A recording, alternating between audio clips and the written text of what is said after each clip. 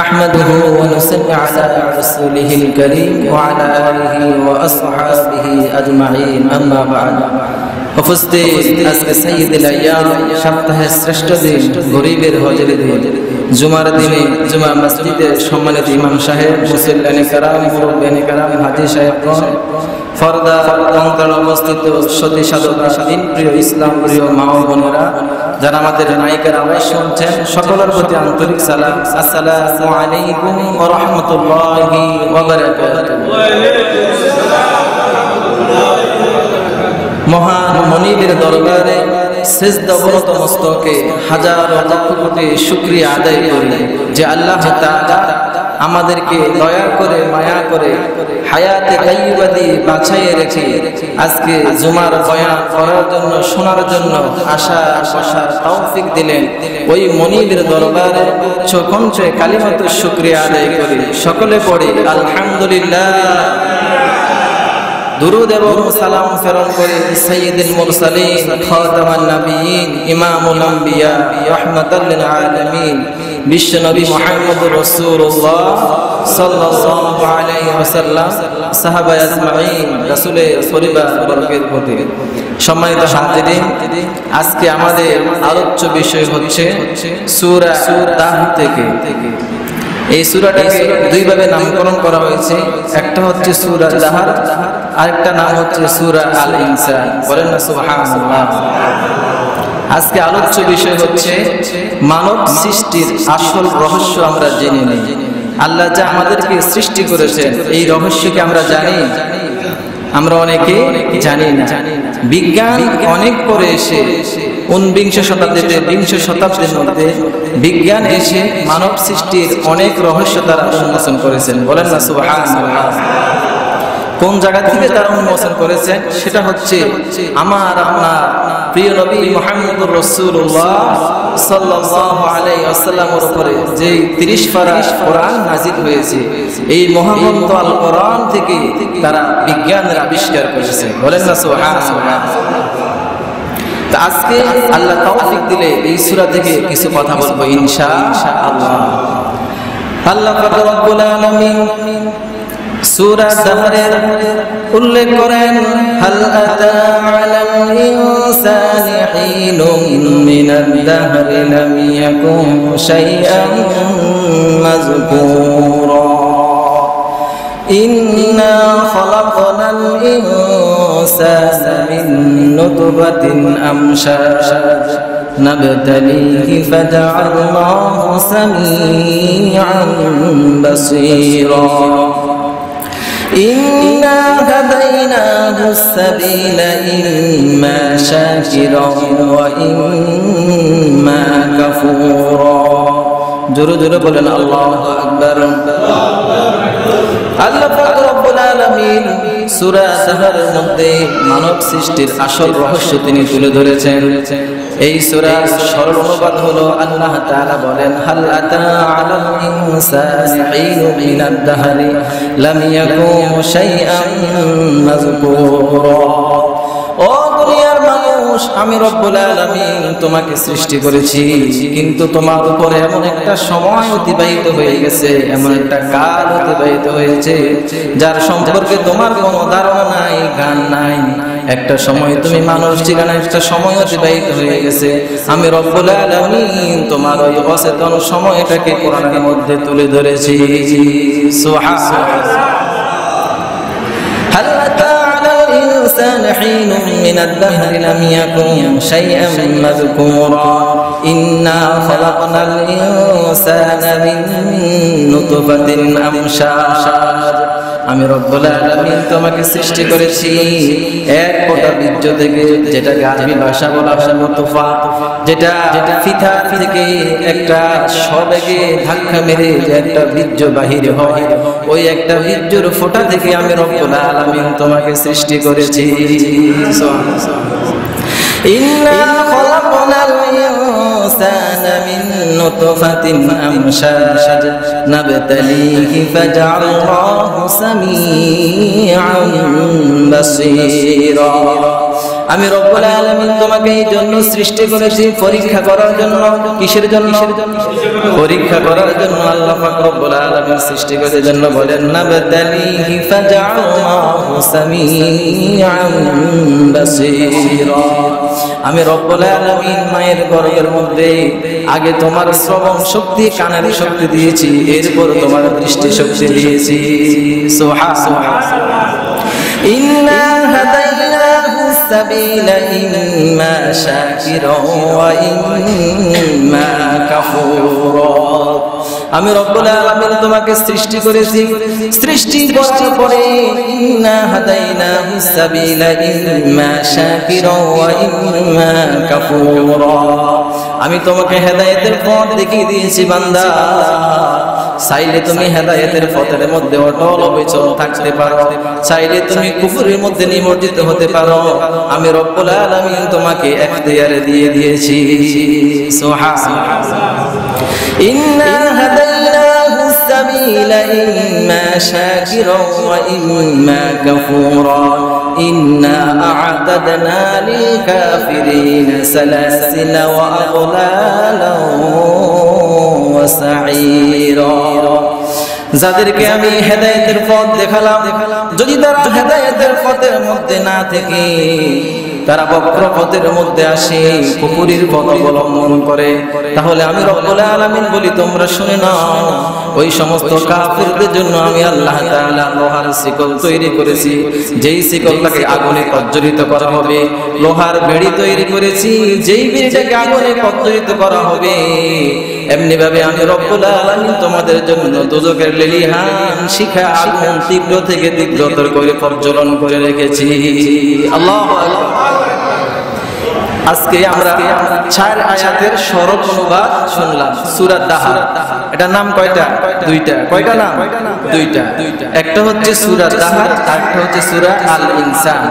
আল ইনসান শব্দের অর্থ হচ্ছে মানুষ, মানুষকে কেন্দ্র করে আল্লাহ জাল্লা শানহু এই সূরা নাযিল করেছেন। আরেকটা হচ্ছে সূরা দাহার, অর্থাৎ কালের যে পরিক্রমা, মহাকালের যে বিবর্তন, যেই সময় মানব সৃষ্টির আগে মানুষের উপর দিয়ে যে সময়টা অতিবাহিত হয়েছে, ওই সময় সম্পর্কে আল্লাহ তাআলা সূরা দাহার, দাহার শব্দ থেকে অর্থাৎ প্রথম আয়াত থেকে দুইটা নাম আল্লাহ জাল্লা শানহু এই কোরআনের কারীমের ৭৬ নম্বর সূরা, সূরা দাহার অর্থাৎ সূরা আল ইনসান, দুইটা নামে এটাকে নাযিল করেছেন। বলেন না সুবহানাল্লাহ। তাহলে কোরআনের কারীমের কয় নাম্বার সূরা এটা? ৭৬ নাম্বার। কত নাম্বার? সবাই বলে কত নাম্বার? আয়াত হচ্ছে ৩১। কয়টা আয়াত? ৩১। রুকু হচ্ছে দুইটা। রুকু কয়টা? দুইটা। মনে রাখতে পারবেন ইনশাআল্লাহ। সূরা কত নাম্বার? ৭৬ নাম্বার। আয়াত কয়টা? আয়াত হচ্ছে ৩১, রুকু দুইটা। এই সূরার 1 থেকে 4 নাম্বার আয়াতের তাফসীর আমরা এখন সরল অনুবাদ শুনেছি। এখন আমরা বিস্তারিত তাফসীরে চলে যাব ইনশাআল্লাহ। আল্লাহ রাব্বুল আলামিন এই সূরা যখন নাযিল করলেন, প্রত্যেকটা সূরার একটা শানে নজুল থাকে। শানে নজুল হচ্ছে ঘটনার প্রেক্ষাপট, কোন ঘটনার কারণে আল্লাহ তাআলা কোন সূরা নাযিল করেন। কোরআনে কারীমে ১১৪টা সূরা, প্রত্যেকটা সূরা কোনো না কোনো কারণে কোনো প্রয়োজন বিশেষে নাযিল হয়েছে। সুবহানাল্লাহ। সুবহানাল্লাহ বলবেন না? কোন ঘটনা ছাড়া, কোন প্রয়োজন ছাড়া কোন আয়াত, কোন সূরা নাযিল হয় না। সূরা দাহার, সূরা আল ইনসান যেটাকে বলা হয়, এই সূরা নাযিলের শান নজুল হলো হযরত আব্দুল্লাহ ইবনে আব্বাস রাদিয়াল্লাহু তাআলা আনহু থেকে হাদিস বর্ণনা করেছেন। আতা রাদিয়াল্লাহু তাআলা আনহু তিনি বলেন, আব্দুল্লাহ ইবনে আব্বাস বলেন, এক সময় হাসান এবং হুসাইন আলী রাদিয়াল্লাহু তাআলা আনহুর দুই পুত্র মুহাম্মদুর রাসূলুল্লাহ সাল্লাল্লাহু আলাইহি ওয়াসাল্লামের দুই নাতি অসুস্থ হয়ে গেলেন। আল্লাহু আকবার। কি হয়ে গেলেন? অসুস্থ হয়ে গেলেন হাসান এবং হুসাইন। মদিনা গলিতে গলিতে খবর হয়ে গেল। হাসান হুসাইনকে দেখার জন্য মক্কা মদিনার মানুষগুলা ভিড় জমাইতে লাগলো। সাহাবায়ে আজমাইন একে একে সবাই দেখতে গেল। আল্লাহর হাবিব মুহাম্মদুর রাসূলুল্লাহ সাল্লাল্লাহু আলাইহি ওয়াসাল্লাম দেখতে গেলেন। দুরারোগ্য রোগের মধ্যে হাসান এবং হুসাইন দুইজন আক্রান্ত হয়ে গেল। অধিকাংশ সাহাবী আলী রাদিয়াল্লাহু তাআলা আনহু ফাতেমা রাদিয়াল্লাহু তাআলা আনহাকে পরামর্শ দিলেন, তোমরা এমন একটা মান্যত করো, এমন একটা নিয়ত করো যাতে হাসান এবং হুসাইন সুস্থ হয়ে যায়। সুবহানাল্লাহ। এই খবর শোনার পরে ফাতেমা রাদিয়াল্লাহু তাআলা আনহা, আলী রাদিয়াল্লাহু তাআলা আনহু, তাদের কাজের মেয়ে ছিল ফিদ্দা নামক, ওই তিনজন তারা স্থির করেছে হাসান এবং হুসাইন যদি সুস্থ হয়ে যায় তাহলে আমরা তিনজন মিলে 3 দিন 3টা রোজা রাখব। সুবহানাল্লাহ। কয়টা রোজা রাখবে আমার ভাইয়েরা? আজকে বাংলাদেশ সহ সারা বিশ্বের মধ্যে আমরা অনেক ধরনের মান্যত করি, কথা ঠিক কিনা? কেউ মাজারের মধ্যে গরু ছাগল আমরা মান্যত করি, যেখানে শিরক বিদআতের চর্চা হয় ওই জায়গার মধ্যে আমরা মান্যত করি, গরু ফাটাইয়া দিই, গাছের প্রথম লাউ ফাটাইয়া দিই এবং গাভীর প্রথম দুধ ফাটাইয়া দিই, পেঁপে গাছের প্রথম পেঁপে ফাটাইয়া দিই। এরকম আছে না নাই? ঘরের মধ্যে কোনো খাবার নাই, এক রাওয়ায়াতের মধ্যে আছে 3 সা পরিমাণ যব আলী রাদিয়াল্লাহু তাআলা আনহু এক জায়গা থেকে তিনি হাওলাত করে নিয়ে আসলেন, ধার করে নিয়ে আসলেন। আর এক রাওয়ায়াতের মধ্যে উল্লেখ আছে আলী রাদিয়াল্লাহু তাআলা আনহু তিনি শ্রমিকের শ্রম দিয়ে মজুরি করে 3 সা পরিমাণ যব তিনি পরিবারের খাবারের জন্য নিয়ে আসলেন। সুবহানাল্লাহ। হাসান এবং হুসাইন সুস্থ হয়ে গেল, তারা তিনজন মিলে রোজা রাখা শুরু করলো। প্রথম দিন যখন রোজা রেখে ইফতার করার সময় হলো তখন দেখলো তাদের দরজার মধ্যে একজন ফকির এসে আওয়াজ দিল, বলল কোনো খাবার আছে কিনা? আমি কয়েকদিনের ক্ষুধার্ত ফকির, আমার ক্ষুধার জ্বালায় পেট চুচু করে। এবং আলী রাদিয়াল্লাহু তাআলা আনহু বলেন, আমরা তো খাবার নিয়ে বসে আছি, ইফতার করব, এই খাবার নিজে ভক্ষণ না করে ওই মিসকিনের জন্য পুরো খাবারটা দিয়ে দিলে। সুবহানাল্লাহ। আমরা হলে দিতাম যে সারা দিন রোজা রেখেছি, আমার সন্তান অসুস্থ, সুস্থ হয়েছে, ফকির তুমি কোন জায়গা থেকে আসছো, ধিক্কার দিয়ে আমরা বাহির করে দিতাম, কথা ঠিক কিনা? এতিম মিসকিনদেরকে ধিক্কার দেওয়ার জন্য আল্লাহ তাআলা তিনি সূরা দোহা নাযিল করে নিষেধ করে দিয়েছে। সুবহানাল্লাহ। ওয়া আম্মাস সাইলা ফালা তানহার, ও হাবিব আপনাকে আমি এতিম অবস্থায় মিসকিন অবস্থায় লালন পালন করেছি, আপনি কখনো এতিম মিসকিনদেরকে ধাক্কা দিবেন না, ধমক দিবেন না। সুবহানাল্লাহ। প্রথম দিনের রোজা রাখার পরে মিসকিন যখন আসলো, মিসকিনকে খাবার দেওয়া হলো।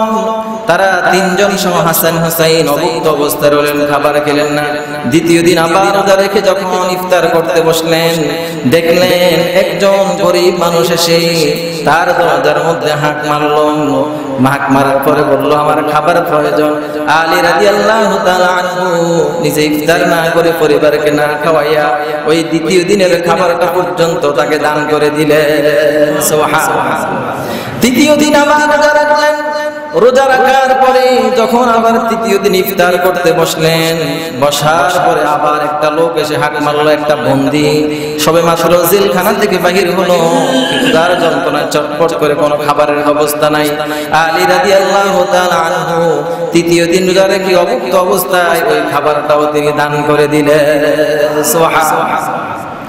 নিজের সংসারের মধ্যে ঘরের মধ্যে কিছুই রইল না, ক্ষুধার জ্বালায় চটপট করে, ক্ষুধার জ্বালা সইতে না পেরে হাসান এবং হুসাইনকে নিয়ে মুহাম্মদুর রাসূলুল্লাহ সাল্লাল্লাহু আলাইহি ওয়াসাল্লামের দরবারে গিয়ে হাজির হলেন। মুহাম্মদ সাল্লাল্লাহু আলাইহি ওয়াসাল্লাম যখন দেখলেন আলী রাদিয়াল্লাহু তাআলা আনহু আমার কলিজার টুকরা নাতিরা খাবারের জন্য চটপট করে, মুখটা শুকিয়ে আছে, খাবার পায় না। যখন জিজ্ঞেস করলো কি কারণ, আলী রাদিয়াল্লাহু তাআলা আনহু কারণগুলো খুলে বললেন। আল্লাহর হাবিব সাল্লাল্লাহু আলাইহি ওয়াসাল্লাম হাসান হুসাইন আলীকে সাথে নিয়ে ফাতেমার ঘরের মধ্যে চলে গেলেন। সুবহানাল্লাহ।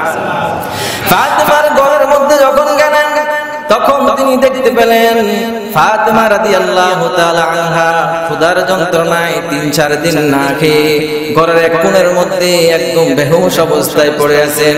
তখন জিবরাইল আমিন নাজিল হলো, আল্লাহর হাবিব সাল্লাল্লাহু আলাইহি ওয়াসাল্লামকে বলল, ও প্রিয় হাবিব মুহাম্মদ সাল্লাল্লাহু আলাইহি ওয়াসাল্লাম, আল্লাহ পাক রব্বুল আলামিন আপনার পরিবারের জন্য মোবারক সংবাদ দিয়েছে, আপনার জন্য সালাম।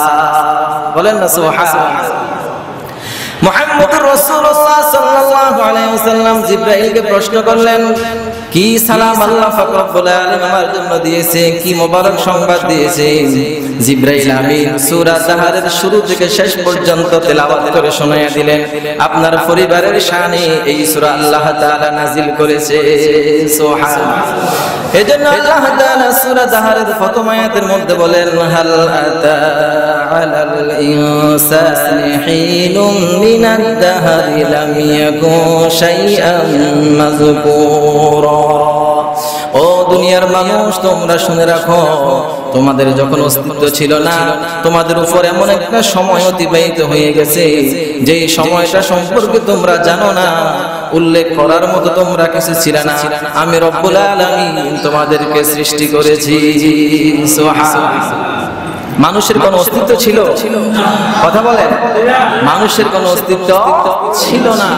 মানুষ একটা সময় বিলীন অবস্থায় ছিল। যখন আল্লাহ তাআলা তাকে মায়ের গর্ভের মধ্যে ঢুকাইয়া দিলেন, তখন থেকে তার অস্তিত্ব আস্তে আস্তে বাড়তে লাগলো। বলেন না সুবহানাল্লাহ। সূরা বাকারার 28 নম্বর আয়াতের মধ্যে আল্লাহ পাক রব্বুল আলামিন বলেন, কাইফা তাকফুরুনা বিল্লাহি ওয়া কুনতুম আমওয়াতান ফাআহইয়াকুম সুম্মা ইউমীতুকুম সুম্মা ইউহয়ীকুম সুম্মা ইলাইহি তুরজাউন। জোরে জোরে পড়েন সুবহানাল্লাহ। আল্লাহ তাআলা সূরা বাকারার 28 নম্বর আয়াতের মধ্যে বলেন, কাইফা তাকফুরুনা বিল্লাহ। ও দুনিয়ার মানুষ, আমি রব্বুল আলামিনের সাথে কিভাবে তোমরা কুফরি করো। নাউযুবিল্লাহি মিন যালিক। কুফর শব্দের অর্থ আমি অনেকবার বলেছি, এখনো বলি। কুফর শব্দের অর্থ হচ্ছে গোপন করা। কি করা? গোপন করা। কৃষক যখন মাঠের মধ্যে জমিন চাষ করে, যখন সে বিভিন্ন বীজ, আলু বীজ অথবা সিমের বীজ, বিভিন্ন জিনিস যখন সে রোপণ করে, তখন সে মাটির নিচে এটাকে লুকাইতে পারে। কথা ঠিক কিনা? এটাকে বলা হয় কি? কুফর, অর্থাৎ লুকায়িত করা। যারা আল্লাহ পাক রব্বুল আলামিনের আয়াতকে লুকায়িত করে, আল্লাহ তাআলার আইন যারা মানে না, বিধান যারা মানে না, মুসলমান হয়েও আল্লাহর আইনকে অবহেলা করে, পরিহার করে, আল্লাহ পাক রব্বুল আলামিন ওই সমস্ত লোকদেরকে বলেন, তোমাদের কোনো অস্তিত্ব ছিল না, আমি রব্বুল আলামিন সৃষ্টি করেছি, কি কারণে তোমরা আমার সাথে কুফরি করো। আল্লাহু আকবার। আল্লাহ তাআলা বলেন, কাইফা তাকফুরুনা বিল্লাহি ওয়া কুনতুম আমওয়াতান ফাআহইয়াকুম সুম্মা ইউমীতুকুম সুম্মা ইউহয়ীকুম সুম্মা ইলাইহি তুরজাউন। ও দুনিয়ার মানুষ, কাইফা কিভাবে তাকফুরুনা বিল্লাহ, আল্লাহর সাথে কুফরি করো। কুনতুম আমওয়াতান, তুমি ছিলে মৃত, ফাআহইয়াকুম, আমি রব্বুল আলামিন তোমাকে জীবিত করেছি। সুম্মা ইউমীতুকুম, আবার তোমাকে মৃত্যুবরণ করতে হবে।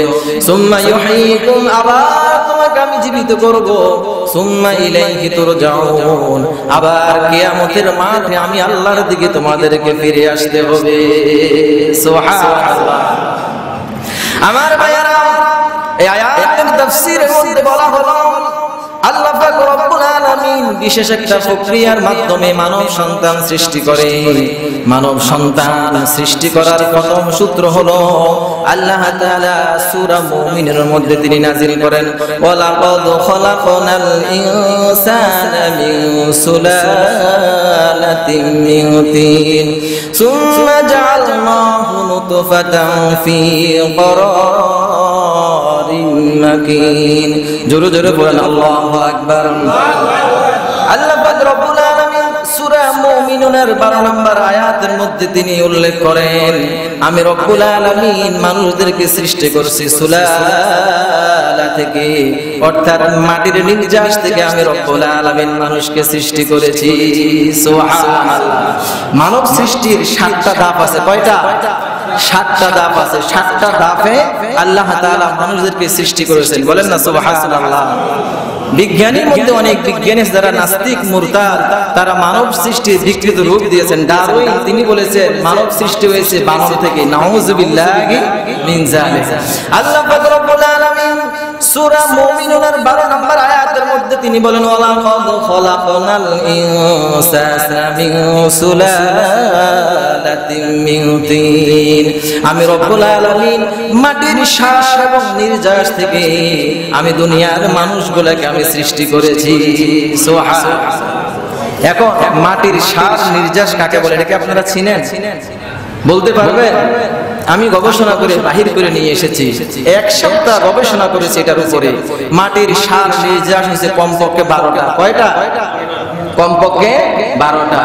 এক নাম্বার হচ্ছে oxygen, hydrogen, nitrogen, calcium, potassium, magnesium, sodium, aluminium, silicon, iron. কটা হয়েছে? সুবহানাল্লাহ বলবেন না? কয়টা হয়েছে? মাটির সার নির্যাস 10টা। প্রয়োজনে নোট করে লিখে নেন অথবা মনে রাখেন। আবার বলছি, oxygen, nitrogen, hydrogen, calcium, potassium, magnesium, sodium, aluminium, silicon, iron. বলেন না আল্লাহু আকবার। এই 10টা হচ্ছে মাটির সারের নির্যাস। মাটির মধ্যে আল্লাহ পাক রব্বুল আলামিন কমপক্ষে 10টা উপাদান তিনি রেখে দিয়েছেন। এই 10টা উপাদানের কারণে মানব সৃষ্টি হয়। সুবহানাল্লাহ। কিভাবে মানব সৃষ্টি হয়?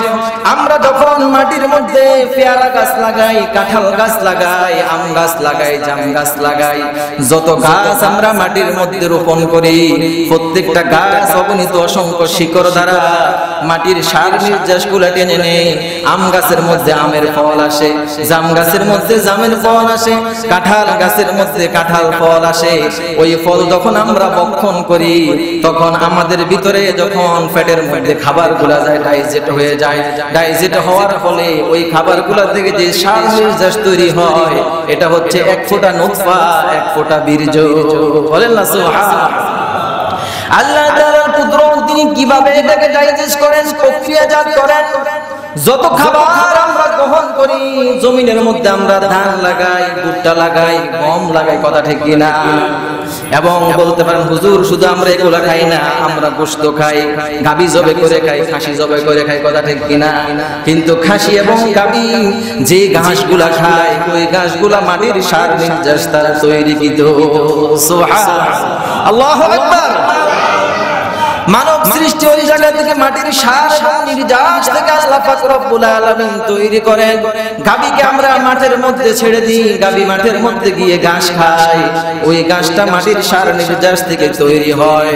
মাটির মধ্যে সারা রোপণ করলে ফলের গাছ হয়। ওই গাছ যখন ফল দেয়, ওই ফল আমরা ভক্ষণ করি। কত সুন্দর ফল আমরা ভক্ষণ করি। এক কোষ কাঁঠাল যখন আমরা মুখের মধ্যে দিই, সমস্ত মুখ রসে টলমল করে। সুবহানাল্লাহ।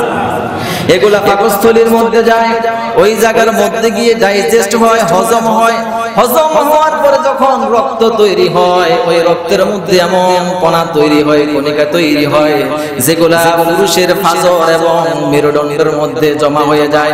ফাজর এবং মেরুদণ্ডের মধ্যে এমন বীর্য তৈরি হয়, যেগুলা আল্লাহ পাক রব্বুল আলামিন এমন কলকারখানা তিনি মানব দেহের মধ্যে তৈরি করে দিয়েছেন। ওই কলকারখানা দিয়ে আস্তে আস্তে গিয়ে গিয়ে পুরুষের অন্ডকোষের মধ্যে এগুলা তৈরি হইতে থাকে। সুবহানাল্লাহ, আল্লাহু আকবার বলবেন না? পুরুষের বক্ষ ফাজর এবং পিছনের মেরুদণ্ড, এই দুইটার মধ্যে রক্তের কারণে, ওই ডাইজেস্ট হওয়ার কারণে, হজম হওয়ার কারণে বীর্য তৈরি হয়। বীর্যটা যখন অন্ডকোষের মধ্যে আসে, ওখান থেকে পিতা এবং মাতা যখন মিলন করে, সব আগে এক ফোঁটা বীর্য ফোঁটা বাহির হয়ে যায়, ওখান থেকে সন্তান তৈরি হয়। আল্লাহু আকবার। এটা বলতে কি শরম লাগে? কথা বলেন, শরম লাগে? যদি শরম লাগতো, আমার আপনার সৃষ্টিকর্তা আল্লাহ পাক রব্বুল আলামিন কোরআনের মধ্যে উঠাইয়ে ধরতেন না। বলেন না সুবহানাল্লাহ। আল্লাহ পাক রব্বুল আলামিন সূরা তর 31 পারার মধ্যে তিনি বলেন, ফালিয়ানজুরিল ইনসানু মিম্মা খুলিকা মিম্মা দাফিক ইয়াখরুজু মিন বাইনিস সুলবি ওয়াত তারাইব। সূরা তর 5 নাম্বার, 6 নাম্বার, 7 নাম্বার আয়াতের মধ্যে আল্লাহ পাক রব্বুল আলামিন বলেন, ও মানুষ, তোমাকে আমি কি দিয়ে তৈরি করলাম তুমি একবারও চিন্তা করে দেখলে না? তোমাকে আমি এমন একটা নাপাক পানি দিয়ে তৈরি করেছি, যেই নাপাক পানিটা বেরোনোর সময় একটা ধাক্কা দিয়ে তোমার মায়ের রহিমের মধ্যে আমি রব্বুল আলামিন প্রবেশ করে দিয়েছি। আল্লাহু আকবার।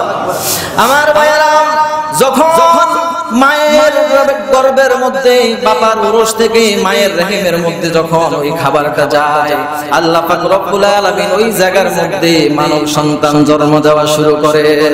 সুবহানাল্লাহ। তাহলে মাটির সার নির্যাস থেকে কি হয়? মানুষের খাবার তৈরি হয়, খাবার থেকে রক্ত তৈরি হয়, রক্ত থেকে বীর্য তৈরি হয়, বীর্য থেকে মানব সন্তান জন্মগ্রহণ করে। সুবহানাল্লাহ। এটা হচ্ছে এক নাম্বার প্রক্রিয়া। কয় নাম্বার? এক নাম্বার। মানব সৃষ্টি প্রক্রিয়া কয়টা? 7টা। সিঁড়ি 7টা, স্টেপ 7টা। এই 7টা প্রক্রিয়া আল্লাহ পাক রব্বুল আলামিন মানুষদেরকে দুনিয়ার জমিনের মধ্যে পাঠায়া দেয়। বলেন না সুবহানাল্লাহ। ওয়ালাকাদ খালাকনাল ইনসানা মিন সুলালাতিন মিন তিন। ও দুনিয়ার মানুষ, তোমরা শুনে রাখো, আমি রব্বুল আলামিন তোমাদেরকে মাটির সার নির্যাস থেকে তৈরি করেছি। সুবহানাল্লাহ। পৃথিবীর প্রথম সৃষ্টির নাম কি? কথা বলেন। পৃথিবীতে প্রথম আল্লাহ কাকে সৃষ্টি করেছেন? আদম আলাইহিস সালাতু ওয়াস সালাম। প্রত্যেকে বলেন, কাকে সৃষ্টি করেছেন? আদম আলাইহিস সালাতু ওয়াস সালামকে আল্লাহ তাআলা প্রথম সৃষ্টি করেছেন। আদম আলাইহিস সালাতু ওয়াস সালামকে আল্লাহ তাআলা মাটির সার নির্যাস থেকে তৈরি করেন নাই, সরাসরি মাটি দিয়ে তৈরি করেছেন। বলেন না সুবহানাল্লাহ। আল্লাহ তাআলা সূরা রহমানের 14 এবং 15 নম্বর আয়াতের মধ্যে বলেন, খলাকাল ইনসানা মিন সালসালিন কাল ফাখখার ওয়া খলাকাল জান্না মিন মারিজিম মিন নার। আমি রব্বুল আলামিন মানুষ সৃষ্টি করেছি ঠনঠনে শক্ত শুষ্ক মাটি দ্বারা, আর জিনকে সৃষ্টি করেছি আগুনের লেলিহান শিখা দ্বারা। সুবহানাল্লাহ। আল্লাহু আকবার। খলাকাল ইনসানা মিন সালসালিন কাল ফাখখার। আদম আলাইহিস সালাতু ওয়াস সালামকে আল্লাহ পাক রব্বুল আলামিন এমন মাটি দিয়ে বানালেন, তিন দিয়ে বানালেন, যেটা হচ্ছে ফসা করদম একটা মাটি, কাদাযুক্ত একটা মাটি। দেখবেন যেই মাটি অনেক দিন পর্যন্ত কাদা এবং পানি নিয়ে পড়ে থাকে, ওই মাটিটা ফসে দুর্গন্ধ হয়ে যায়। ওই মাটিটা উঠাইয়া যখন শুকানো হয়, এটা ঠনঠনে হয়ে যায়। কথা ঠিক কিনা? মাটির চাকা দিয়ে ঢিলা দিলে, ঢিল মারলে মানুষ সহ্য করতে পারে না। ঠনঠনে ওই মাটি থেকে যখন কর্দমযুক্ত গন্ধযুক্ত ফসা মাটি দিয়ে আল্লাহ পাক রব্বুল আলামিন আদম আলাইহিস সালাতু ওয়াস সালামকে বানালেন, যখন টোকা দেওয়া হয়, টোকা দিলে ঠনঠন করে বাজে। সুবহানাল্লাহ। কুমার চিনেন তো আপনারা? কুমার যে হাড়ি পাতিল বানায়, হাড়ি পাতিল কিসের তৈরি? কিসের তৈরি? এটাকে টোকা দিলে ঠনঠন আওয়াজ দেয়। কথা ঠিক কিনা? আদম আলাইহিস সালাতু ওয়াস সালামকে বানানোর পরে মাটি দিয়ে তৈরি করলেন, এটাকে টোকা দিলে ঠনঠনে আওয়াজ দেয়। আল্লাহ পাক রব্বুল আলামিন আদম আলাইহিস সালাতু ওয়াস সালামের ভিতরে যখন রূহ ফুঁকে দিলেন, আদম আলাইহিস সালাতু ওয়াস সালাম উঠে বসলেন। সমস্ত ফেরেশতা আদমকে আল্লাহর নির্দেশে সিজদা দিয়েছে। সুবহানাল্লাহ। শুধু একমাত্র দেয় নাই কি? ইবলিস। ইল্লা আবা ইবলিস। ইবলিস ছাড়া আর সমস্ত ফেরেশতা আদমকে সিজদা দিয়েছে। বলেন না সুবহানাল্লাহ। ফেরেশতারা কিসের তৈরি? কথা বলেন, ফেরেশতা কিসের তৈরি? সকলে বলেন, ফেরেশতা কিসের তৈরি? আদম কিসের তৈরি? এখন নূরের দাম বেশি না মাটির দাম বেশি? এটা নিয়ে অনেক হুজুররা বিতর্কিত ওয়াজ করে। অনেক পাবলিক আছে যখন ওয়াজের মধ্যে যায়, এমন একটা টপিক উঠাইয়া দেয়, নবী নূরের তৈরি না মাটির তৈরি। এই নিয়ে বাংলাদেশ ও সারা বিশ্বের মধ্যে মারামারি, কাটাকাটি, হানাহানি আছে না নাই? আজকের এই আলোচনা আপনি নোট করে নিয়ে যান, শুনবেন। আলোচনা রেকর্ড হচ্ছে, আপনি প্রয়োজন রেকর্ড সংগ্রহ করবেন। আল্লাহ তাআলা নূর থেকে মাটিকে হাজার লক্ষ কোটি গুণ বেশি সম্মানিত করেছেন। বলেন না সুবহানাল্লাহ। কারণ নূরের উপাদান হচ্ছে দুইটা। কয়টা? এই যে আলো জ্বলে ফ্যান করে, যেই কারেন্টের কারণে, ইলেকট্রিকের কারণে, ওই কারেন্টের মধ্যে, ওই আলোর মধ্যে দুইটা উপাদান আছে। একটা হচ্ছে নেগেটিভ আর একটা হচ্ছে পজিটিভ। এই দুইটা উপাদান দিয়ে কিন্তু বৈদ্যুতিক বাল্বগুলা জ্বলে।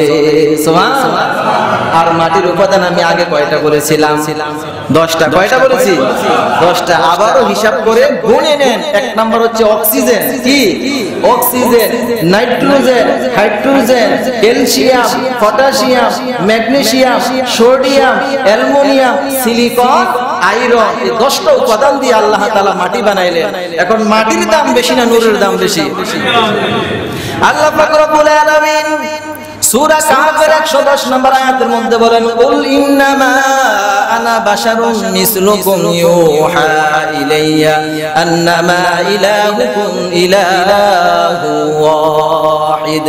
ও রব্বুল আলামিন তিনি ঘোষণা করে দিলেন, ও মুহাম্মদ সাল্লাল্লাহু সাল্লাল্লাহু আলাইহি ওয়াসাল্লাম আপনার উম্মতদেরকে আপনি জানিয়ে দেন, আপনার উম্মতরা যাতে আপনার থেকে কোনো রূপ ভয় না পায়, দ্বীনের দাওয়াত দিতে গিয়ে যাতে পিছিয়ে না পড়ে।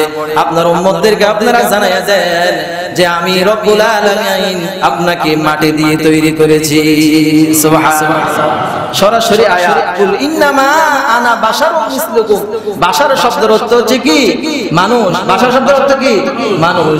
নবী বলেন কুল ইন্নামা আনা বাশারুম মিসলুকুম, আমিও তোমাদের মতো মানুষ। ওই সময়টা ছিল যখন আবু জেহেল, আবু লাহাব, উতবা, সাইবা যখন মানুষ ইসলাম গ্রহণ করার জন্য নবীর কাছে আসতো, তখন কাফেররা বাধা দিত মানুষদেরকে, মুহাম্মদের কাছে যাইও না, মুহাম্মদের কাছে গেলে তোমাদেরকে জাদু দিয়ে বশ করে ফেলবে, তোমাদেরকে এমন মধুর কথা বলবে, তোমাদের জাদুর জালের মধ্যে আটকাইয়া ফেলবে, মুহাম্মদের কাছে যাওয়া যাবে না।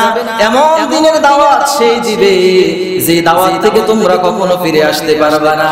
যখন মানুষজনগুলো মুহাম্মদকে অ্যাভয়েড করা শুরু করলো, তখন আল্লাহ তাআলা এই আয়াত নাযিল করে জানিয়ে দিলেন, মানুষ যাতে আপনাকে ভয় না পায়, ও মুহাম্মদ আপনি ঘোষণা করে দেন আপনিও মাটির মানুষ। সুবহানাল্লাহ। ইউহা ইলাইয়া আন্নামা ইলাহুকুম ইলাহু ওয়াহিদ। তোমাদের মধ্যে আমার মধ্যে কে বলে? মুহাম্মদ সাল্লাল্লাহু আলাইহি ওয়াসাল্লাম বলে আল্লাহ তাআলা নাযিল করলেন, ইউহা ইলাইয়া, তোমাদের মধ্যে ওহী নাযিল হয় না, আমি মুহাম্মদ সাল্লাল্লাহু আলাইহি ওয়াসাল্লামের উপরে ওহী নাযিল হয়। আল্লাহু আকবার বলবেন না? তাহলে নূরের দাম বেশি না মাটির দাম বেশি? নূরের ফেরেশতারা মুহাম্মদুর রাসূলুল্লাহ সাল্লাল্লাহু আলাইহি ওয়াসাল্লামকে সিজদা দিয়েছে মাটির তৈরি আদমকে। বলেন না সুবহানাল্লাহ। তাহলে এই নিয়ে আর দলাদলি করা যাবে না। কথা বুঝছেন কিনা আপনারা? আল্লাহ তাআলা আবার ঘোষণা করলেন, আল্লাহর নবী মুহাম্মদুর রাসূলুল্লাহ মানুষদেরকে আশরাফুল মাখলুকাত বলে ঘোষণা করলেন। পৃথিবীর শ্রেষ্ঠ মানুষ, শ্রেষ্ঠ জাতি, শ্রেষ্ঠ মানব হচ্ছে আশরাফুল মাখলুকাত। বলেন না সুবহানাল্লাহ। আমার ভাইয়েরা ওই দিকে যাচ্ছি না, অনেক আলোচনা, 7টা স্টেপ নিয়ে কথা বলতে হবে, প্রক্রিয়া জাত নিয়ে কথা বলতে হবে। তার মধ্যে একটা হচ্ছে আল্লাহ তাআলা মানুষ সৃষ্টি করলেন মাটির সার নির্যাস দ্বারা। সুবহানাল্লাহ। ওয়ালাকাদ খালাকনাল ইনসানা মিন সুলালাতিন মিন তিন। সূরা মুমিনুনের 12 নম্বর আয়াত। ও মুহাম্মদ সাল্লাল্লাহু আলাইহি ওয়াসাল্লাম আপনি জানাইয়া দেন আপনার উম্মতদেরকে আমি রব্বুল আলামিন মানব সৃষ্টি করেছি মাটির সার নির্যাস থেকে। সুবহানাল্লাহ। আমরা ফল-মূল, গোশত, পশু পাখি, হালাল জাতীয় যাই কিছু আমরা ভক্ষণ করি, এই সব কিছু মাটি থেকে তৈরি। বলেন না সুবহানাল্লাহ। আবার যখন আমরা মানুষ মারা গেলে মানুষকে মাটি দিতে যাই, সূরা তাহার 55 নম্বর আয়াতের মধ্যে আল্লাহ পাক রব্বুল আলামিন উঠাইয়া ধরলেন, মিনহা খালাকনাকুম ওয়া ফিহা নুঈদুকুম ওয়া মিনহা নুখরিজুকুম তারাতান উখরা। জোরে জোরে বলেন আল্লাহু আকবার। এটা কি কোরআনের আয়াত না দোয়া? কোরআনের আয়াত। এটা কি কোরআনের আয়াত? এটা কি কোরআনের আয়াত? অনেক মুসলমানের খবর নাই। সুম্মা ইউমীতুকুম সুম্মা ইউহয়ীকুম সুম্মা ইলাইহি তুরজাউন। ও দুনিয়ার মানুষ, সূরা বাকারা 28 নম্বর আয়াত। কাইফা তাকফুরুনা বিল্লাহ, কেমন ভাবে আমি রব্বুল আলামিনের সাথে তুমি কুফরি করো? তুমি ছিলে মৃত, আমি রব্বুল আলামিন তোমাকে জীবিত করেছি।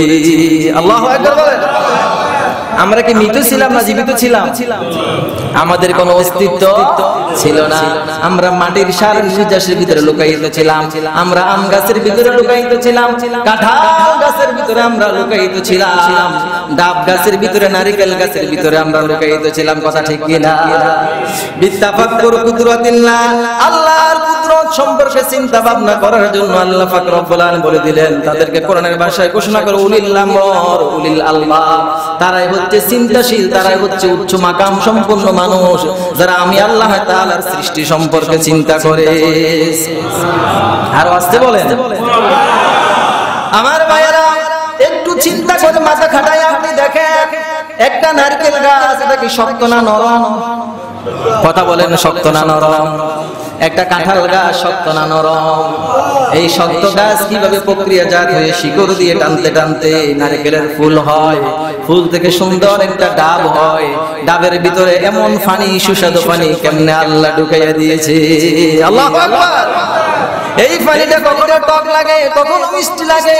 যেই সমস্ত ভিটামিনের দরকার, vitamin A, B, C, D, F, যত ভিটামিন আছে আল্লাহ পাক রব্বুল আলামিন এক একটা ফলের মধ্যে এক এক ধরনের ভিটামিন সমৃদ্ধ করে দিয়েছে। এগুলো আমরা খাই, রোগ প্রতিরোধ ক্ষমতা বাড়ে, শরীরটা সুস্থ থাকে। তখন ওই শরীর থেকে, রক্ত থেকে যখন নির্যাস তৈরি হয়, এটা বীর্য আকারে বাহির হয়ে সন্তান উৎপাদন হয়। আল্লাহু আকবার।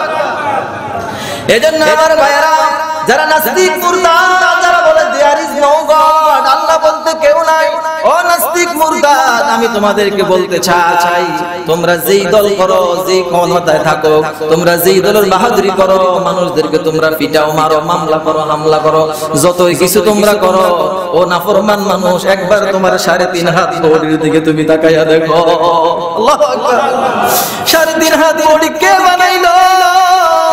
আল্লাহ তাআলা তোমার 3.5 হাত বডি বানাইলো। তুমি এখন আল্লাহর কোরআনের আইন বাদ দিয়ে নিজে আইন তৈরি করো। আল্লাহর কোরআন বাদ দিয়ে তুমি মানব রচিত আইন করো, এরকম লোক আছে না? না। ও জালিমের বাচ্চারা, তোমরা শুনে রাখো, আসমান কার? সবাই বলেন আসমান কার? জমিন কার? আকাশ বাতাস কার? এই ফলমূল খাবার গুলা কার? তাহলে এই জমিনে আল্লাহর আইন চলবে না মানুষের আইন চলবে? যারা আল্লাহর আইন বাদ দিয়ে মানুষের আইন রচনা করবে, আল্লাহ তাদেরকে কাফের বলে ঘোষণা দিয়েছেন। কাইফা তাকফুরুনা বিল্লাহ, বান্দা কিভাবে আমার সাথে তুমি কুফরি করো, আমার সাথে কিভাবে কাফের মতো তুমি আচরণ করো? আমি রব্বুল আলামিন তোমাকে দুনিয়ার জমিনে বানাইলাম, আমি আল্লাহকে সিজদা দেওয়ার জন্য, আমাকে সিজদা দাও, আমার আইন মেনে নাও, তাহলে তোমার জন্য জান্নাতুল ফেরদাউস আমি আল্লাহ তাআলা রেডি করে রেখেছি। ওয়া কুনতুম আমওয়াতান, তুমি ছিলে মৃত। যারা নাস্তিক মুরতাদ, তাদেরকে বলতে চাই, তোমার 3.5 হাত বডির দিকে তাকাও, তুমি সেকেন্ড টু সেকেন্ডে অক্সিজেন নাও, কথা ঠিক কি না? একটা মানুষকে আইসিইউর মধ্যে রাখলে একদিন 30 থেকে 40 হাজার টাকা বিল ওঠে। কত হাজার? 30 থেকে 40 হাজার টাকা আইসিইউর মধ্যে রাখলে বিল ওঠে। 24 ঘন্টা তুমি অক্সিজেন নাও, একবারে তুমি বিল দেওয়া লাগে না। কে তোমাকে তৈরি করেছে? অক্সিজেন নেওয়ার ক্ষমতা দিল কে?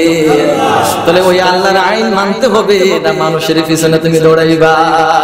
আবার ক্ষমতা দেখাও, আমার সাথে কথা বললে জেলখানায় ঢুকাইয়া দিব, আমার সাথে কথা বললে গুলি করে ঠুলে উড়াইয়া দিব, আমার সাথে কথা বললে ক্ষমতা থেকে তোমাকে নামাইয়া দিব। এত পাওয়ার তোমাকে কে দিয়েছে? হামসে বড় কোন হে? বুক ফুলাইয়া তুমি চৌরাস্তার মধ্যে চলো, বিভিন্ন জায়গার মধ্যে তুমি চলো, তোমার প্রশাসনের কারণে, তোমার ক্ষমতার কারণে ফেনী মহিপালের মধ্যে মানুষ উঠতে পারে না, কুমিল্লা মহানগরীতে, ঢাকা চট্টগ্রামে মানুষ উঠতে পারে না। তুমি কে? আব্দুর রহিম, আব্দুল করিম, সলিমুল্লাহ, তুমি কে হইলা? আল্লাহ পাক রব্বুল আলামিন তোমাকে সৃষ্টি করেছে। ওই আল্লাহর কুদরতি ফায়ের মধ্যে রাতের আধারে একটা সিজদা দিয়ে দেখো, চোখ বন্ধ করে দেখো, তুমি কেউ না, তুমি কেউ না, তোমার কোনো ক্ষমতা নাই। ইন্নাল্লাহা আলা কুল্লি শাইইন কাদির, আল্লাহ হচ্ছে একমাত্র ক্ষমতার মালিক। আল্লাহু আকবার। এটা কি আমার বানানো কথা? আমি জিয়াউর রহমানের বানানো কথা? এটা কার কথা? এমন একটা জিন্দা দিল, জাম লাগাইলে, জাম বল লাগাইলে বোঝা যায় এটা জাম, আম লাগাইলে বোঝা যায় এটা আম, টক লাগাইলে বোঝা যায় এটা টক, মিষ্টি লাগাইলে বোঝা যায় এটা মিষ্টি। এমন একটা মেশিন কে ফিট করে দিল? এমন চক্ষু দিয়ে, সামনের চক্ষু দিয়ে তুমি মানুষের ক্ষতি করো, কলমের একটা গুদা দিয়ে লক্ষ লক্ষ কোটি টাকা তুমি নষ্ট করো। এখন দেশের মধ্যে শুরু হয়ে গেছে ক্যাসিনো। কি শুরু হয়েছে? নাউযুবিল্লাহি মিন যা, আল্লাহর একটা গজব। এই ক্যাসিনো নতুন কোন বিষয় নয়, এটা ফেরাউন, নমরুদ, আবু জাহেলের যুগেও ছিল, কথা ঠিক কিনা? ওই জায়গার মধ্যে তারা জুয়া খেলতো, ওই জায়গার মধ্যে তারা নারী নর্তকী নাচাইতো, সারা রাত গান বাজনা করতো, কবিতা আবৃত্তি করতো। ওই ক্যাসিনো এখন এটাকে ডিজিটালাইজ করা হয়েছে, এখন হারমোনিয়াম বাজায়, দোতারা বাজায়, যার কারণে আল্লাহর গজব এই দেশের মধ্যে বেশি বেশি নাজিল হয়, কথা ঠিক কিনা? কিছুদিন আগে সারা দেশ আগুনে জ্বলছে গেছে। কোরআনের তাফসীরের মধ্যে বলা হলো, জমিনের মধ্যে ভূমিকম্প সৃষ্টি হয়, যেটা রিক্টার স্কেল দিয়ে মাপা হয়। ওই ভূমিকম্প সৃষ্টি হওয়ার কারণ হচ্ছে 3টা। যেই দেশের মধ্যে মদ্যপান হয়, ক্যাসিনো বানানো হয়, যেখানে নারী নির্যাতন করা হয়, নারীদেরকে দর্শন করা হয়, যেখানে বাদ্যযন্ত্র বাজানো হয়, নাচানাচি করা হয়, ওই জমিনটাকে আল্লাহ পাক রব্বুল আলামিন দাবাইয়া দিয়ে দেয়। আল্লাহু আকবার। আল্লাহ যে আমাদেরকে বাঁচায় রাখলো, এটা আল্লাহর কাছে হাজার শুকরিয়া। যদি কোনো মানুষের হাতে ক্ষমতা থাকতো কবে এই দেশটাকে ব্যানিশ করে দিত, কথা ঠিক কিনা? আমার ভাইরা জন্য আল্লাহ তাআলা বলেন কাইফা তাকফুরুনা বিল্লাহ ওয়া কুনতুম আমওয়াতান ফাহইয়াকুম সুম্মা ইউমীতুকুম। ও দুনিয়ার মানুষ, কেমনে আমি আল্লাহর সাথে তোমরা বাহাদুরি করো? এবং মানুষ তোমাকে আমি এক সেকেন্ডের মধ্যে পৃথিবী থেকে নিয়ে যাইতে পারি। সন্তান গেল বাবাকে আগায় নিয়ে আসার জন্য এয়ারপোর্টের মধ্যে, বাবা আসলো ইমিগ্রেশন থেকে বাইরে হলো, বাবার লাকিজ পড়ে আছে, কম্বল পড়ে আছে, টাকা পয়সা গুলো পড়ে আছে, বাবা স্টক করে জায়গার মধ্যে মারা গিয়েছে। সন্তান স্ত্রী হাওয়া করে বাবাকে বাড়ির মধ্যে লাশ আনা হলো, জীবিত বাবাকে আনা হলো না। এরকম ঘটনা ঘটে কি ঘটে না? কথা বলেন, ঘটে কি ঘটে না? জুমার নামাজ পড়ে বাইরে হয়ে গেল, অ্যাক্সিডেন্ট হয়ে গেল, রোড অ্যাক্সিডেন্টে টুকরা টুকরা হয়ে গেল, এরকম আছে না নাই? ঘুমের ঘরের মধ্যে রাত্রিবেলা ঘুমায় রইল, সকালবেলা লাশ হয়ে উঠলো, উঠতে পারে না, স্ট্রোক করে মারা গিয়েছে, এরকম আছে না নাই? তাহলে কিসের ক্ষমতা, কিসের পার্টি আপনারা করেন? কার পিছনে আপনারা দৌড়ান? কাকে আপনি ধমক দেন? ওই আল্লাহর কাছে ধরনা দেন। একবার চক্ষু বন্ধ করে চিন্তা করেন, বলেন না আল্লাহ, ইয়া আল্লাহ, তুমি ছাড়া এই পৃথিবীর মধ্যে বিধানদাতা নাই, আইনদাতা নাই, রিজিকদাতা নাই। ওগো আল্লাহ, তোমার দরবারে আমি সেলুট হয়ে গেলাম, তোমার কুদরতি পায়ে সিজদা দিলাম। জীবনে যত অন্যায় অপরাধ করেছি রব্বুল আলামিন তুমি ক্ষমা করে দাও। আজকে থেকে তাওবাতুন নাসুহা করলাম, আর কোনোদিন খারাপ কাজ করব না। এরকম তাওবা করা যাবে? কে কে পারবেন হাত উঠাইয়া দেখান। আল্লাহ প্রত্যেকের হাত কবুল করুক, সকল বলে আল্লাহুম্মা আমিন। আল্লাহর ফেরেশতারা যেটা ভিডিও করে রেখেছে, কিয়ামতের মাঠে এটা দেখাবে। এজন্য আল্লাহ তাআলা বলেন কাইফা তাকফুরুনা বিল্লাহ, বান্দা কিভাবে আমার সাথে তুমি কুফরি করো? এই আয়াতের তাফসীরের মধ্যে বলা হলো, পিতামাতা যখন মিলন করে, মিলন করার পরে পিতার উরুস থেকে মায়ের রহিমের মধ্যে এক ফোঁটা বীর্য পড়ে, ওই এক ফোঁটা বীর্যের মধ্যে 3 লক্ষর চেয়েও বেশি শুক্রাণু থাকে। সুবহানাল্লাহ, আল্লাহু আকবার। কত লক্ষ? 3 লক্ষ। এটা জোড়ায় জোড়ায় সৃষ্টি হয়, 2 জোড়া, 4 জোড়া, 8 জোড়া। কারণ পুরুষে ফলমূল খাবার ভক্ষণ করার কারণে বীর্য তৈরি হয়, আর স্ত্রী জাতি ফলমূল খাবার ভক্ষণ করার কারণে তার ডিম্বাণু তৈরি হয়। সুবহানাল্লাহ বলেন। শুক্রাণু এবং ডিম্বাণু দুইটা যখন অ্যাডজাস্ট হয়, ওই জায়গার মধ্যে আল্লাহ পাক রব্বুল আলামিন মানব শিশুর জন্মগ্রহণ করায়া দেয়। ওই শুক্রাণু যদি XX হয় তাহলে মেয়ে সন্তান হয়, ওই শুক্রাণু যদি XY হয় তাহলে ছেলে সন্তান জন্মগ্রহণ করে। সুবহানাল্লাহ। ছেলে দেওয়ার মালিক কে? মেয়ে দেওয়ার মালিক কে? ছেলে মেয়ে দুইটাই দেয় না, তার মালিক কে? আবার ছেলে মেয়ে দুইটা একসাথে দেয়, তার মালিক কে? এই আয়াতের তাফসীরের মধ্যে বলা হলো, বিজ্ঞান আবিষ্কার করলো ওই শুক্রাণু যদি 2 জোড়া শুক্রাণু অথবা একের অধিক শুক্রাণু যদি কোনো মায়ের, আল্লাহর রহমতের ফেরেশতা ওই মায়ের গর্ভের মধ্যে গিয়ে হাজির হয়ে গেল। রহমতের ফেরেশতা মায়ের এক ফোঁটা, ওই বাবার এক ফোঁটা বীর্য নুতফাকে হাতের তালুর মধ্যে নেয়, নিয়ে আল্লাহ তাআলাকে প্রশ্ন করে, রব্বুল আলামিন, পানিতে এখন মায়ের পাকস্থলীর মধ্যে আসলো, বাচ্চাস্থলীর মধ্যে আসলো, এই পানিটাকে দিয়ে আমি কি বানাবো? এটাকে দিয়ে আমি ছেলে বানাবো না মেয়ে বানাবো? এটাকে দিয়ে আমি কানা বানাবো না ল্যাংড়া বানাবো? চোখের সেন্টারটা কোন জায়গার মধ্যে হবে? তার নাসিকাটা কেমন হবে? কানটা কেমন হবে? তার বডিটা কেমন হবে? চেহারাটাকে গোল হবে না লম্বা হবে? ওই মানুষটাকে ফর্সা হবে না কালো হবে? রব্বুল আলামিনকে ফেরেশতা একে একে প্রশ্ন করা শুরু করে। আল্লাহু আকবার। আল্লাহ পাক রব্বুল আলামিন বলেন, ও আমার ফেরেশতা, আমাকে প্রশ্ন করার প্রয়োজন নাই। আমি আরশ আজিমের মধ্যে আমার এই বান্দারা কেমন হবে আমি এমন একটা চিত্র অঙ্কন করে রেখেছি। ইন্নাহু লাকুম আদুউম মুবিন, ফি কিতাবিন মুবিন। সুস্পষ্ট আকারে আমি রব্বুল আলামিন আরশ আজিমের মধ্যে লিখে দিয়েছি। আমার বান্দার হাত কেমন হবে আমি অঙ্কন করে রেখেছি, আমার বান্দার পা কেমন হবে আমি অঙ্কন করে রেখেছি, আমার বান্দার চেহারাটা কেমন হবে আমি রব্বুল আলামিন অঙ্কন করে রেখেছি, তার চোখের সেন্টারটা কোন জায়গার মধ্যে হবে আমি অঙ্কন করে রেখেছি, তার চুলগুলো কেমন হবে, সোজা হবে না কুকড়ানো হবে, দাড়িগুলো মিম দাড়ি হবে না সাপ দাড়ি হবে, আমি রব্বুল আলামিন সব কিছু অঙ্কন করে রেখেছি। ও ফেরেশতা, আমাকে বারবার জানানোর দরকার নাই, প্রশ্ন করার দরকার নাই। আরশ আজিমের দিকে তাকাও, তাকায়া তাকায়া মায়ের গর্ভের মধ্যে সন্তানকে বানাইয়া ফেলো। আল্লাহু আকবার। আমার মায়ের জন্য আল্লাহ বলে কাইফা তাকফুরুনা বিল্লাহ ওয়া কুনতুম আমওয়াতান ফাহইয়াকুম সুম্মা ইউমীতুকুম। বান্দা কিভাবে আমার সাথে তুমি কুফরি করো? আমি রব্বুল আলামিন তোমাকে তৈরি করেছি। আল্লাহু আকবার বলেন। এজন্য সূরা মুমিনুনের 12 নাম্বার 13 নাম্বার 14 নাম্বার আয়াতের মধ্যে আল্লাহ তাআলা বলেন ওয়ালাকাদ খালাকনাল ইনসানা মিন সুলালাতিন মিন তিন সুম্মা জাআলনাহু নুতফাতান ফি করারিন মাকিন। আমি রব্বুল আলামিন এই ভিডিওটাকে এমন একটা করারিন মাকিন অন্ধকার দেওয়ালের মধ্যে ঢুকিয়ে দিলাম। তিনটা অন্ধকার, একটা হচ্ছে লজ্জাস্থানে অন্ধকার, আরেকটা হচ্ছে একটা পাতলা আবরণ অন্ধকার, আরেকটা হচ্ছে পাকস্থলীর মধ্যে। এই তিন অন্ধকারের মধ্যে আমি রব্বুল আলামিন ওখানে তোমাকে আমি বানাইলাম। আল্লাহু আকবার। আল্লাহ তাআলা সূরা আল-আলাকের মধ্যে বলেন ইকরা বিসমি রাব্বিকাল্লাযী খালাক খালাকাল ইনসানা মিন আলাক। বান্দা আমি তোমাকে এক ফোঁটা বীর্য থেকে রক্ত বানাইলাম। খালাকাল ইনসানা মিন আলাক, ওই রক্তের ছাকা থেকে আমি রব্বুল আলামিন তোমাকে তৈরি করেছি। সুবহানাল্লাহ। আল্লাহ কিসে থেকে তৈরি করেছে? রক্তের শাখা থেকে তৈরি করেছে। এটাকে আলাক বলা হয়েছে। বিজ্ঞানের ভাষায় যেটাকে বলা হয় জাইগট বা জিগট বলা হয়। যারা চিকিৎসা বিজ্ঞানী আছেন, ডাক্তার আছেন, তারা বলতে পারবেন ওই জমাট রক্ত বিন্দুকে জাইগট বা জিগট বলা হলো। এটাকে আল্লাহ তাআলা এমন ভাবে এটাকে তৈরিজাত করেন, তৈরি করেন, যখন পিতামাতা মিলন করে 24 ঘন্টা পর্যন্ত ওই বীর্যটা মায়ের লজ্জাস্থানের মধ্যে থাকে। আল্লাহু আকবার। 24 ঘন্টা পরে ওই বীর্যটা আস্তে আস্তে মায়ের পাকস্থলী, মায়ের ওই যখন বাচ্চাস্থলীর মধ্যে যায়, ওই জায়গার মধ্যে যাওয়ার পরে আল্লাহ পাক রব্বুল আলামিন এটাকে এমন ভাবে প্রক্রিয়াজাত করেন। ওই প্রক্রিয়াজাত করার পরে এটা এমন একটা যোগ সাদৃশ্য হয়। 23 থেকে 24 দিন সময় লাগে। ওই 23 থেকে 24 দিনের মধ্যে এক ফোঁটা নাফাক পানি এটা একটা গোশতের টুকরার মতো একটা জমাট বাঁধা রক্তের টুকরা হয়ে যায়। আল্লাহু আকবার। এই যখন মায়ের পাকস্থলীর মধ্যে বাচ্চা জন্ম দেওয়ার জন্য বীর্য থেকে যখন রক্তের টুকরা হয়ে যায়, খালাকাল ইনসানা মিন আলাক, আলাক হয়ে যায়, জমাট বাঁধা রক্ত হয়ে যায়।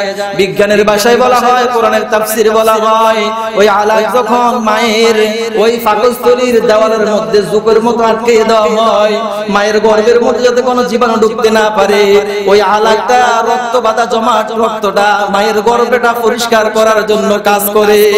আল্লাহু আকবার। কি করে? মায়ের গর্ভ পরিষ্কার করার জন্য এটা একটা ডাক্তারের মতো ওই জায়গার মধ্যে কাজ করে। আল্লাহু আকবার বলেন। কারণ রব্বুল আলামিন মানব সৃষ্টিকে এমন ভাবে সৃষ্টি করলেন, তাকে এমন ভাবে তৈরি করলেন কোন রোগ প্রতিরোধ করার জন্য, যাতে কোন জীবাণু ওই জায়গার মধ্যে ব্যাকটেরিয়া ঢুকতে না পারে। আল্লাহ পাক রব্বুল আলামিন ওই রকম এমন একটা ব্যবস্থা করে, এমন একটা সুন্দর শীতাতাপ নিয়ন্ত্রিত জায়গা, যেটা দুনিয়ার এসির চেয়ে আরো বেশি নিরাপদ, এমন একটা জায়গার মধ্যে আল্লাহ মানুষকে তৈরি করে, মানব শিশুকে তৈরি করে, যেখানে গরমও লাগে না, ঠান্ডাও লাগে না, সর্দি কাশিও হয় না। এই ব্যবস্থা কে করলো?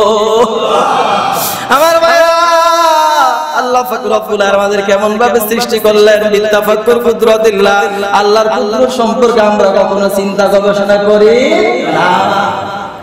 এজন্য আল্লাহ পাক রব্বুল আলামিন সূরা মুমিনুন আয়াতের মধ্যে বলেন ওয়ালাকাদ খালাকনাল ইনসানা মিন নুতফাতিন আমশাজ। আল্লাহ তাআলা সূরা মুমিন আয়াতের মধ্যে ওয়ালাকাদ খালাকনাল ইনসানা ফি করারিন মাকিন সুম্মা খালাকনাল নুতফাতা আলাকাতান ফাখালাকনাল আলাকাতা মুদগাতান ফাখালাকনাল মুদগাতা ইযামান ফাকাসাউনাল ইযামা লাহমা সুম্মা আনশা'নাহু খালকান আখার ফাতাবারাকাল্লাহু আহসানুল খালিকিন। আল্লাহু আকবার। আল্লাহ তাআলা বলেন আমি নুতফাকে আলাকা বানাই, আলাকা বানানোর পরে যেটাকে বিজ্ঞানের ভাষায় বলা হয় নুতফাকে বলা হয় এমন একটা জাইগট বা জিগট, আর আলাকাকে আল্লাহ পাক রব্বুল আলামিন বলেন ব্লাস্টোসিস্ট, যেটাকে বিজ্ঞানের ভাষায় বলা হয়। ওই ব্লাস্টোসিস্ট তৈরি হওয়ার পরে আল্লাহ পাক রব্বুল আলামিন মুদগা তৈরি করেন, যেটাকে ইংরেজির ভাষায় বলা হয় সুমিটেস। সুবহানাল্লাহ বলেন। মুদগা সুমিটেস অর্থ হচ্ছে মাংসপিণ্ড। কি পিণ্ড? মাংসপিণ্ড। নুতফা থেকে আলাকা, আলাকা থেকে মুদগা। আল্লাহ তাআলা বীর্য থেকে রক্ত, রক্ত থেকে মাংসের পিণ্ড তৈরি করে। সুবহানাল্লাহ। এই মাংসপিণ্ড আল্লাহ পাক রব্বুল আলামিন 23 থেকে 24 দিন সময় লাগে মাংসপিণ্ড তৈরি করতে। মাংসপিণ্ড তৈরি করার পরে আল্লাহ পাক রব্বুল আলামিন মায়ের গর্ভের মধ্যে ইজামা বানান, যেটাকে ইংরেজির ভাষায় বলা হয় স্কেলেটন। কি বলা হয়? স্কেলেটন, যেটা অর্থ হচ্ছে অস্থি বা কঙ্কাল। সুবহানাল্লাহ বলেন। ছোট্ট একটা শিশু প্রক্রিয়াজাত করে রক্ত থেকে মাংস হলো, মাংস থেকে হাড় বানানো শুরু হলো, যেটাকে স্কেলেটন বলা হয়, যেটাকে বলা হয় কঙ্কাল। আমরা কঙ্কাল ডাক্তারখানা দেখতে পাই কি পাই না? কথা বলেন, পাই কি পাই না? একটা মানুষের দেহের মধ্যে 360টা জোড়া আছে। কয়টা হাড় আছে? কয়টা? 206টা। 206টা হাড়, 360টা জোড়া আল্লাহ পাক রব্বুল আলামিন মানুষ বানায়।